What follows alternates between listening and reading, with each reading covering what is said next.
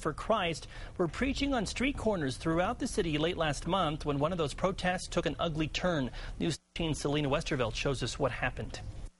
You need to get your family right before you call yourself a pastor.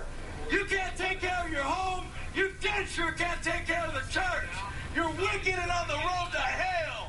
This is video of Roswell's Watchmen for Christ, led by brothers Jeremy and Joshua de los Santos. It was shot by one of the watchmen as the brothers preached outside Church on the Move, which is a non-denominational church. But things went downhill when one of the church's pastors asked the watchmen to leave.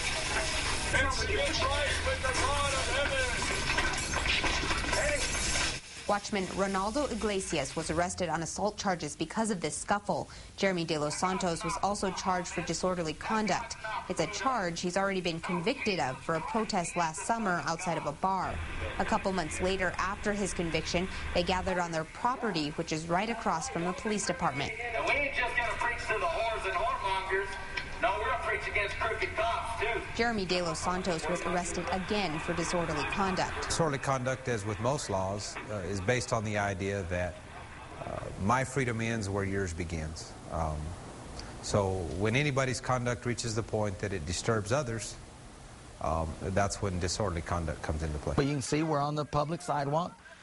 None of our guys are out there arguing, nothing going on. We're there to preach like we always do. He later filed a lawsuit against the police department. Those are all Bible words. And it is my freedom of religion to preach what my Bible says. In Roswell, Selena Westervelt, KRQE News 13. The Watchmen say they do not plan to change their message or the way they preach.